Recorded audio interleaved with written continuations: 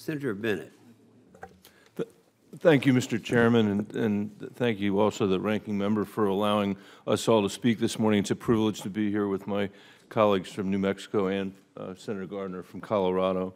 Mr. Chairman, the blowout at the Gold King mine was a disaster that affected many communities in Colorado and New Mexico, and although the EPA was trying to remediate the mine, there's no denying that they caused this spill, and that's entirely unacceptable. It's also clear that the agency was slow to communicate, as Senator Gardner said, with local governments and didn't obtain water quality results or bring water to farmers who needed it quickly enough. When Senator Gardner and I traveled to Durango 4 days after the blowout, the river was still bright orange and closed to the public. The Animas River really is the lifeblood of Durango. Rafting companies have lost business, farmers couldn't water crops, and moms are still keeping their kids out of the water. These families deserve to have the full attention and dedicated resources of the administration committed to the cleanup. In the week after the spill, we spoke with Administrator McCarthy and wrote to the EPA and the President. We appreciate that Administrator McCarthy listened to our call and came to Colorado to view the area and address the community.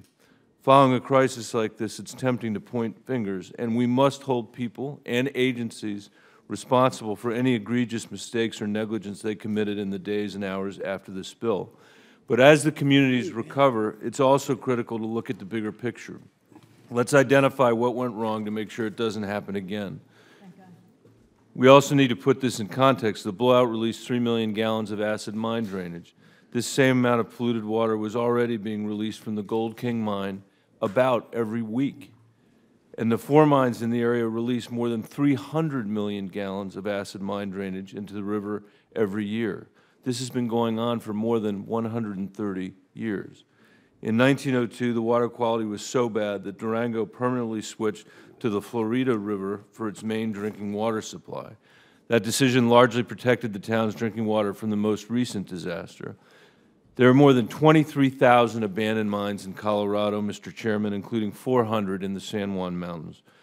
We need solutions to address the acid mine drainage coming from all these old abandoned mines. And in the Upper Animas watershed, we need an immediate solution. That's why we've asked Administrator McCarthy and the President to prioritize funding for a water treatment plant. We also, as my colleague from Colorado said, need to pass Good Samaritan legislation to encourage counties, nonprofits, and companies to clean up abandoned mines throughout the West. We worked with Senator Boxer, Senator Mark Udall, and the EPA to establish guidance for Good Samaritans to allow them to do cleanup work without being liable under the Clean Water Act. Unfortunately, that didn't provide enough certainty and hasn't encouraged action.